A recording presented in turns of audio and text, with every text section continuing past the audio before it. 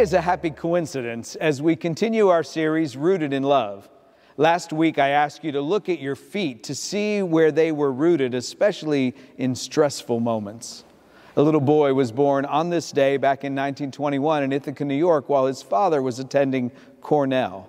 They moved to Henning, Tennessee, where he discovered a love of storytelling. He would sit on their porch with his mouth open in awe, listening to his venerated grandfather tell with a measured cadence the stories that had come down through their ancestors. When his grandfather died, he remembered running down the street to tell his father the sad news with this African proverb that his grandfather had taught him on his mind. When an old person dies, it is as if a library has burned to the ground. I'm sure many of us have felt that, wishing we could rehear stories from our grandparents or our great-grandparents just one more time.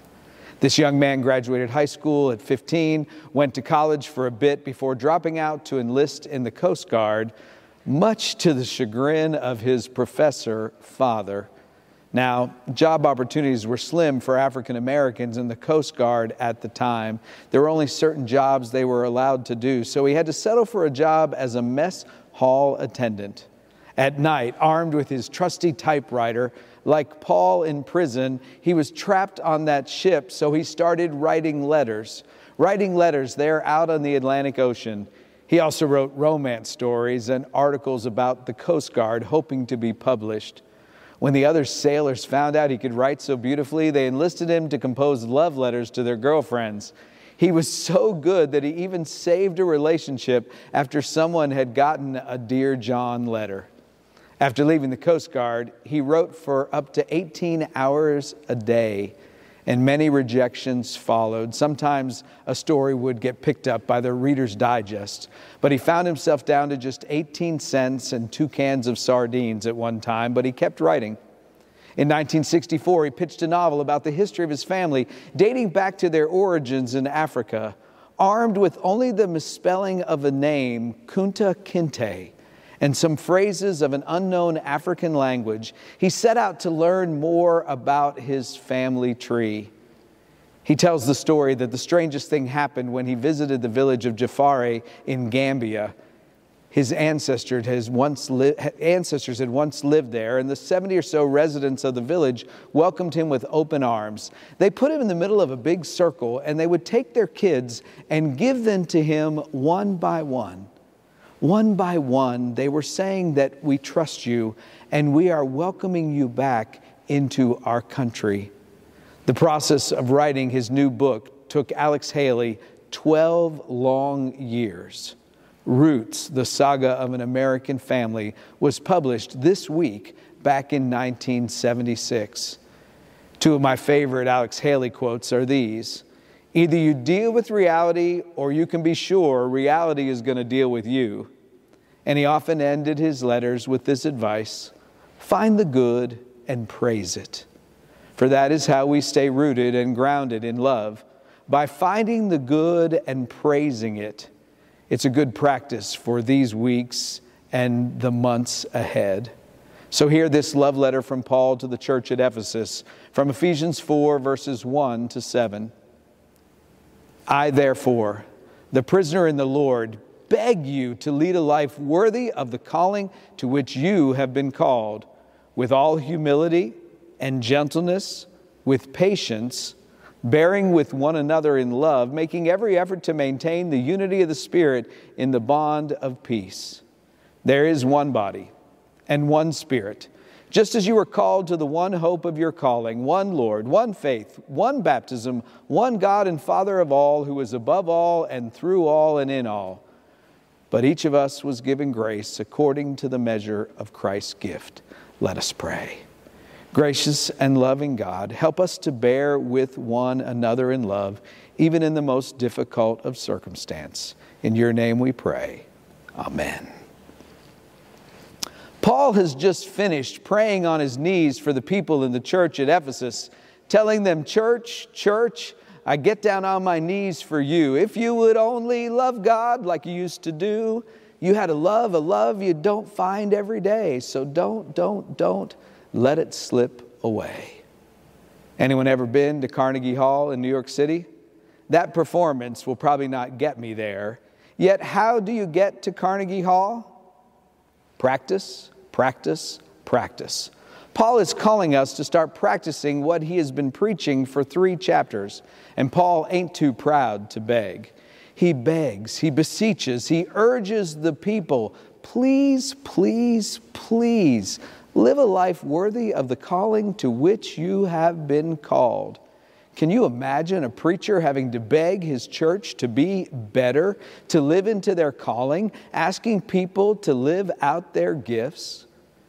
Friends, what are the gifts that God has given you? How are you using them to serve? Don't make me beg. A member of our church, Sarah Cruz, shared with me that on the 28th of July, at the close of the worship service, we mentioned that there were Timothy bags prepared for people to pick up out in the narthex. They were there to give to those in need based on a story in Eric's sermon the week before. She picked one up and put it in the front seat of her car. On the way home from visiting her sister in Covington, she took the Avondale-Patillo Memorial Drive exit to get back to her home in Decatur and immediately saw at the top of the ramp an elderly woman there begging for help. Sarah slowed down to allow the light to change to red, approached the woman, opened her window and handed her the Timothy bag filled with food and water. Sarah said, "You would have thought I'd given her $1 million. She was grinning from ear to ear. She kept thanking and blessing me over and over and over again. Sarah went on to say, "The blessing and thanks do not belong to me, but to the family who put together the food package." I sort of have a dream that different families would show up each month with a set of bags for others to give away. One person puts flowers on the altar, another signs up to bring Timothy bags so that the burden is shared. Please, my friends, are you living out your calling? I beg you, will you live out your calling? I got a call the other day asking me to further live out my calling by onboarding the new bishop who starts in Western Pennsylvania on September the 1st. I guess nobody else wanted to go to Pittsburgh. I got to go back to my roots, so I checked the Pirate schedule and then happily agreed, since the Cubs were in town, to go up there for a few days. Last year I was given the gift of a Pittsburgh Pirate City Connect hat. My family loves that hat. It makes me easy to find in a crowd. It's bright yellow.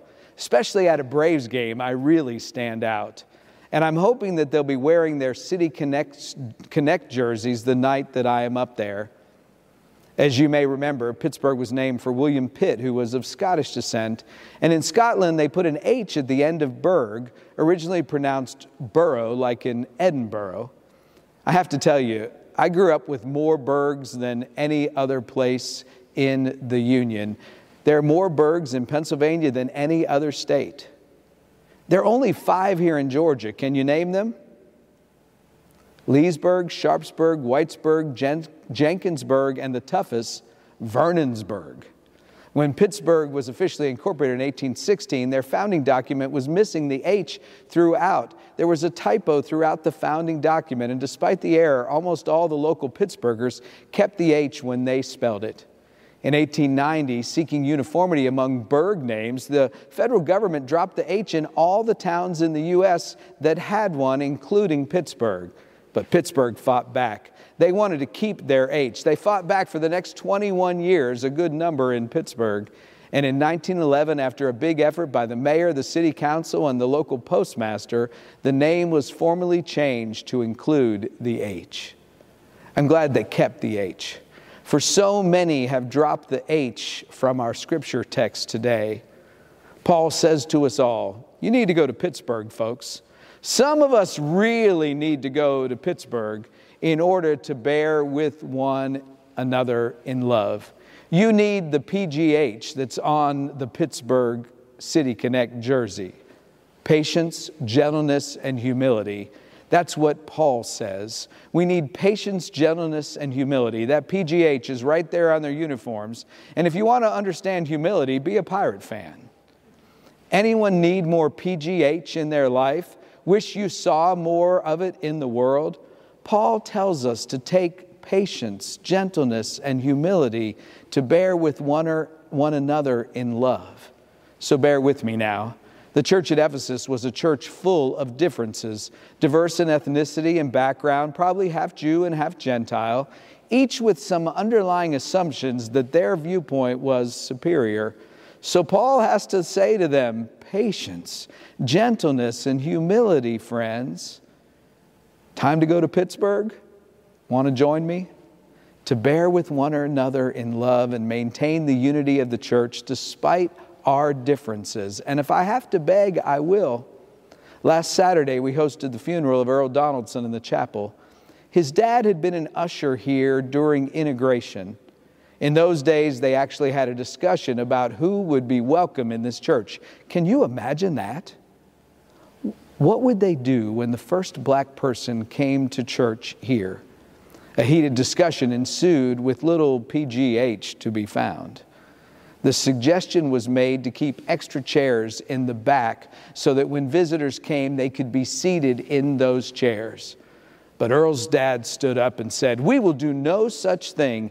Anyone who comes here seeking God will be seated in these pews." And that was the end of the discussion as they sought to bear with one another in love. Most of his adult life, Earl taught communication classes with the Dale Carnegie course. And as I sat there at that funeral, I started to wonder how Dale Carnegie and the famous Pittsburgher Andrew Carnegie were related. You may remember Andrew Carnegie's story. He came to the U.S. to avoid poverty and squalor in his native Scotland. Pittsburgh wasn't much better. As a 12-year-old, to help his family, he got a job at a local cotton factory as a bobbin boy, earning just $1.20 a week, changing spools of thread.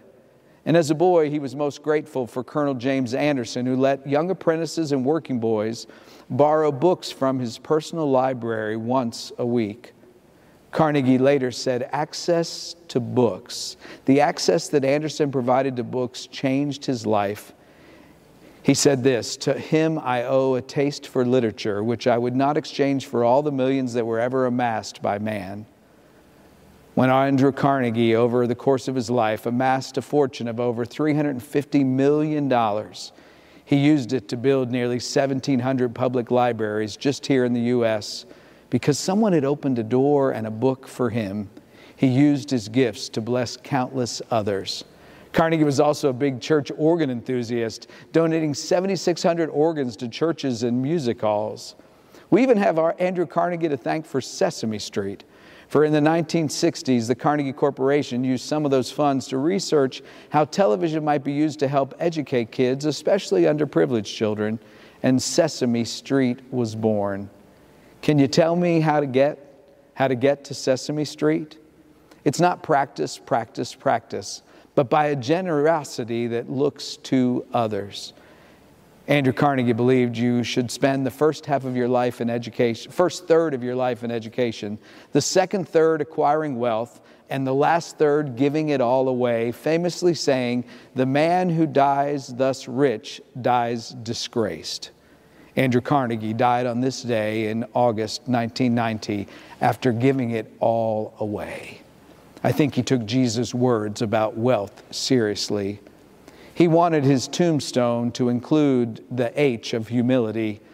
His epitaph that he wrote for himself was, "A man who knew how to enlist his services into his service better men than himself.